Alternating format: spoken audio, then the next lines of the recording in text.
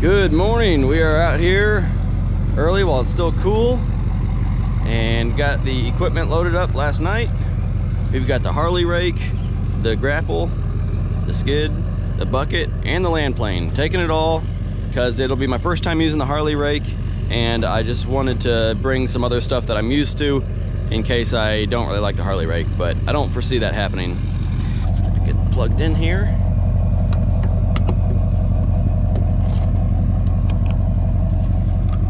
And like I said, usually before I leave, I just do a quick walkthrough on the trailer, make sure the tires look good, make sure all the straps are tight and the ramps are locked in. Main thing we're doing here is regrading this entire backyard here. And there's a hump out there. You can see there were septic lines installed over here, mound of dirt here from this new home construction. They want to leave this area level for the pool, so I'm not really going to touch that. These septic lines were mounded up really tall and have settled out, and the mounds were, you know, about 2.5 foot tall across here. And when I came here yesterday with the Mini, I just knocked them down real quick so that way they'd be spread out and easier to Harley rake up here. Along this house where they dug out for the footer, they never backfilled it properly. You can see here it's lower here by the footer than over here. So I'm going to add dirt up against the house and probably cut this down a little bit. And that continues all the way around the house. You can see how low it is there. Then there's also a curtain drain going all the way around the whole system, that hump, and it goes all the way back to that tree. We got to knock that down.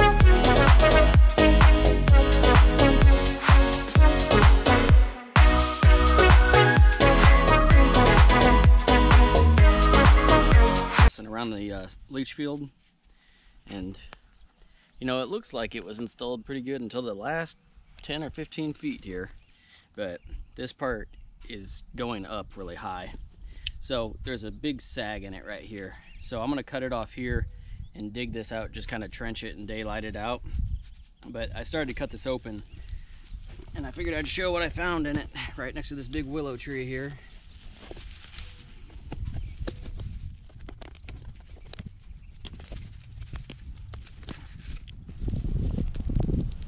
All sorts of roots growing to it already.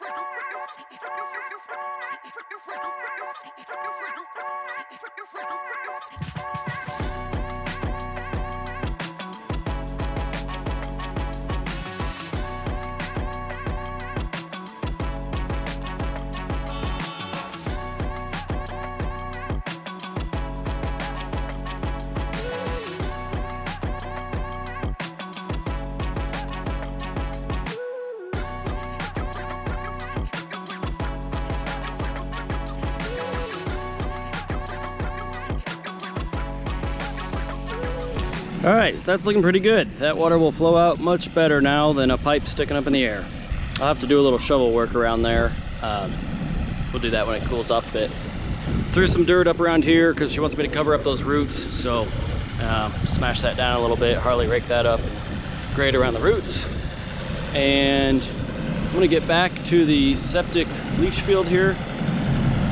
And what I need to do here is finish pushing this dirt off of the lines. And when I do that, I only go perpendicular to the lines or diagonal.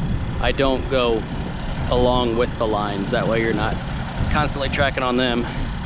But once I get finished pushing all that dirt down, I'm gonna push it down this way here because we're kind of flat in this area and then it slopes again. So I just want this to be all one nice, even, gentle slope. So water keeps running off of everything instead of pooling up in this flat area. So I'm gonna push all that dirt back down this way. And then once I get it halfway graded off, I'm gonna put the Harley rake on and see what we can do with that.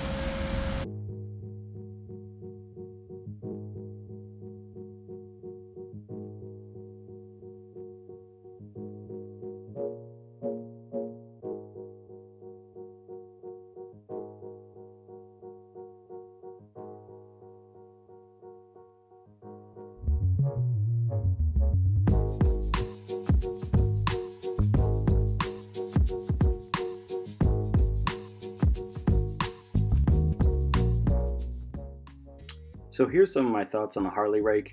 Again, this was my first time ever using a Harley Rake, and I used to always use a tiller to till up the ground and break up all the clods and clumps on the back of my tractor, and then I would come through with my land plane and level everything out.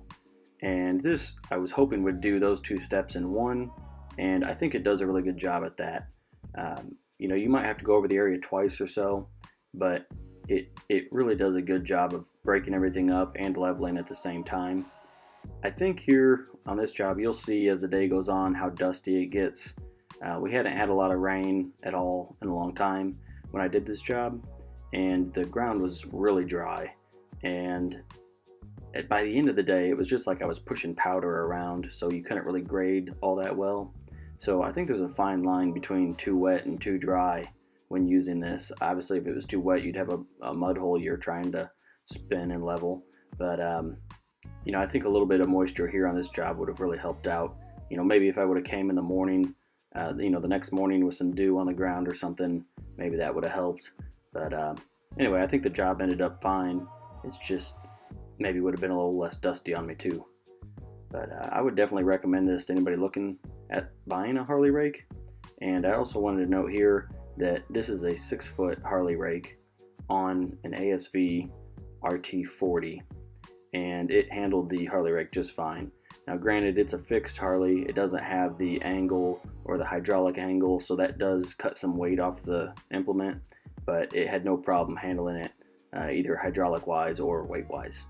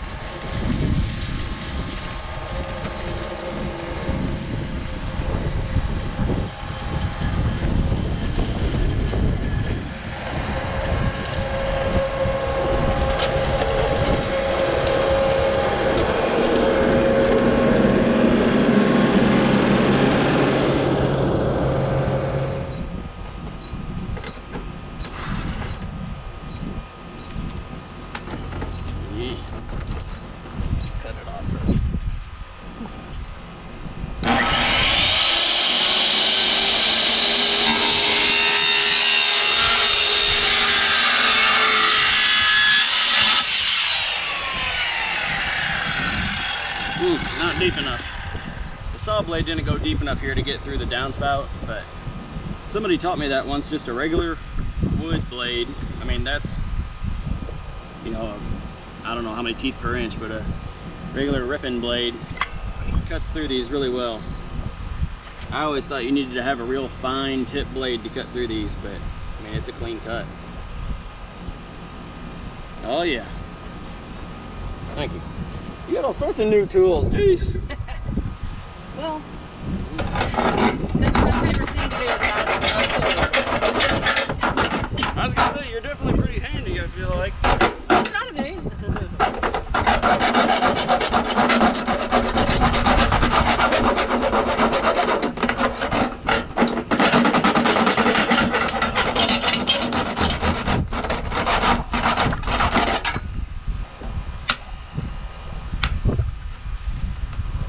Make a crimping tool for this.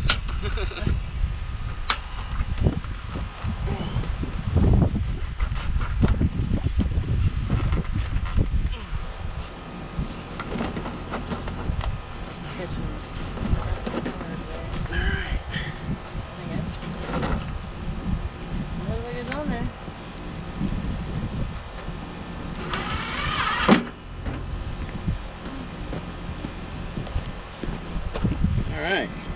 And then, yeah, I saw you had those extension pipes over there. So. Yeah, I'll put those.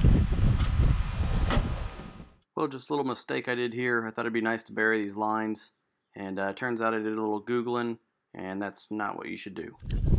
Alright, just wrapping up this job here. Got it all finished up.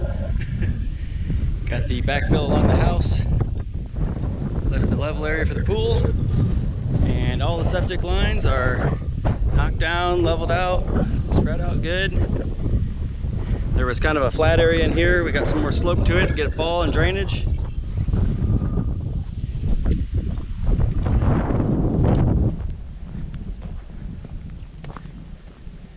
Got a nice little swale right here for water to run out from this side of the house.